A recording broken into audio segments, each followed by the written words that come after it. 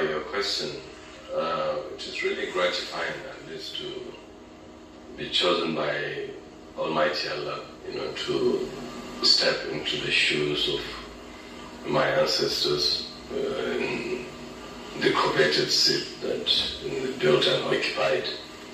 The last from my ruling dynasty was the famous Emir Ali Dynasty, who was an emir here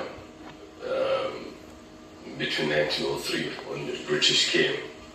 He was the first, to be turned by the British and also to be dethroned by the British in 1920.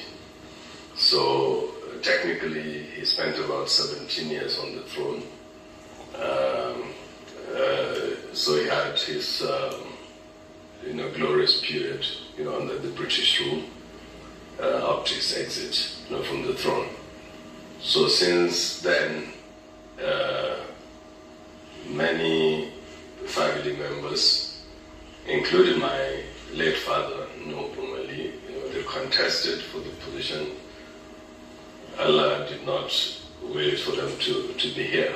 So I'm grateful to Allah, for actualizing the dreams of our fathers, to be in this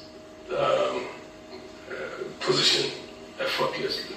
One would also want to know, therefore, coming from this background as a royalty, and a person who has gone far and wide in learning and in career and in trying to know people and places, you should have at least thought at a time that you may or you may not be the king or the emir of Zazzau. At very prominent times, there are issues like that in the royal family where one thinks he will not be. Has that thinking ever crossed your mind? Well, despite my pedigree coming from the first ruling house here, my great-grandfather, MALLAM Musa, was the flag bearer of, the emirate, given by the founder of the Caliphate, Usman Fodio, shortly after the conquest of the House Estates. And also,